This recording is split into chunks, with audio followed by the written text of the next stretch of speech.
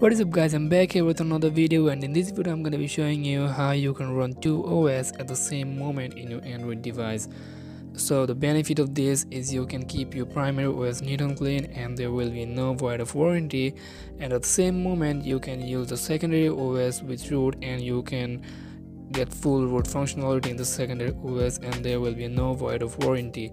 So in this method you get Android 5.1 in your secondary OS and your primary OS stays neat and clean. So let's get started to the tutorial. Watch the full video and don't forget to subscribe.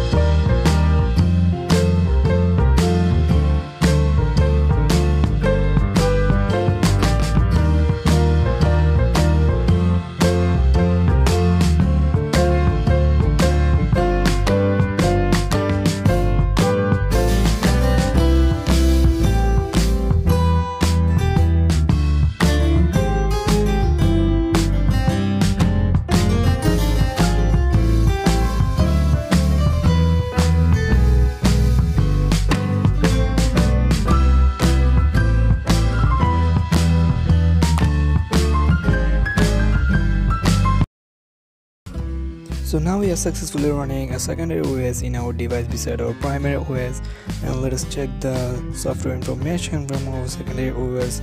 Let's go to settings and about phone, and here is our OS, that is Android 5.1.1 Lollipop.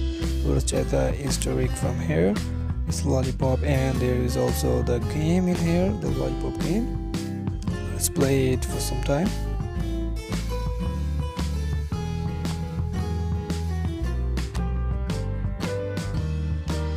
Okay, now let us see our primary OS from here.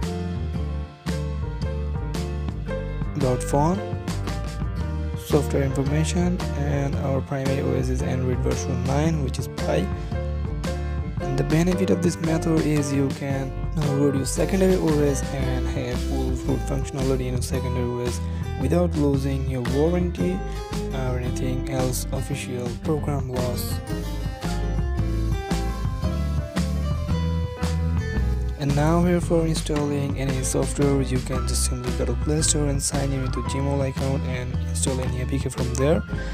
The best method is you just import the apps from your device to this secondary OS, and for doing this you just need to go to your file transfer file manager in the secondary OS, and you just need to give it some time to be loaded, and here you get all your apps. Okay, let us import UC browser and install it in our secondary OS.